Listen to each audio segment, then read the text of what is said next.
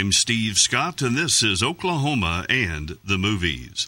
How does the 1964 low-budget but star-filled Western Law of the Lawless, which was also titled Invitation to a Hanging, how does this connect to Oklahoma? There are several connections, and they are next. CHD Information Systems is your expert for networking, virus removal, computer repair, and software. Call Clark at 918-630-6214. CHD Information Systems, your computer and network specialist. In Law of the Lawless, the star character Judge Clem Rogers is played by Dale Robertson, born July 14th, 1923 in Hera.